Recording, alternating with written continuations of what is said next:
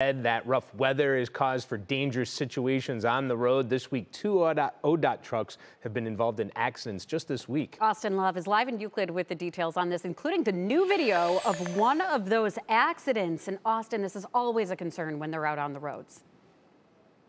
It really is. You guys are going to want to stick around and watch this video. But yeah, as Matt's talking about, right now we're seeing, as you're seeing right now, getting pelted by some of this mist right now. That's going to turn into snow. Also, we're going to get those high winds that we're seeing as well. So it's really going to be rough out there on the road for at least today and for the next couple of days. So you're going to want to make sure that you're looking out for those ODOT snowplows because they are so important. Take a look at your screen right now. This is the video we received from ODOT. You're looking at I-90 near West 17th in Cleveland. A snowplow is parked on the side of the highway, and then a driver who wasn't paying attention to the road clips the plow, skids across the other lane, and then winds up in the ditch. This also happened last night as well. Take a look at your screen. This is another example of distracted driving on the road in snowplows. This happened in Powhatan County earlier this morning when a driver attempted to pass a snowplow. That truck ended up flipping as well. Now, more ice, snow expected this week. Give those plows plenty of room to work and plenty of time to travel as well.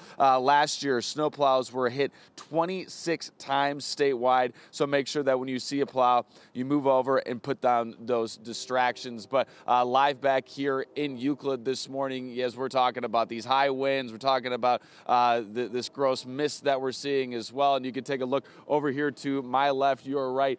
This is some of the damage of what this wind has been doing. We're going to have more at 6:30, including when potentially we're going to see more power outages get fixed and some of that power coming back, guys. Yeah, the visuals show it all for sure, but please don't be distracted on the roads, as Austin said.